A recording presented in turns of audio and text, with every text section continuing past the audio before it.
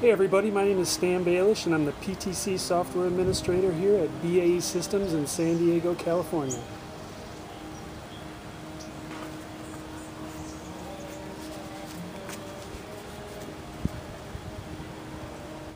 Now some of you may have been wondering why I was in Shalom Bashir Shoshana pose, or for you non-yogis, supported headstand. But believe it or not, being upside down is an incredibly healthy and rejuvenating position for the human body to be in. Now not everything is better when it's upside down, and that definitely applies to your Windchill file vaults. We all know that Windchill PDM Link is an incredibly powerful tool that can increase efficiency and productivity at your company across the board. But if it's not set up and configured properly, it can definitely be a handful. And one piece to this setup and configuration puzzle is how you decide to deal with vaulting your Windchill objects. It's critical to make sure that your Windchill file vault environment is set up in a way that optimizes system performance, but at the same time decreases administrative overhead.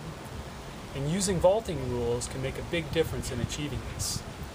So come join me in Planet PTC Live in Las Vegas, where I'll be discussing how to use vaulting rules to optimize your Windchill file vault environment.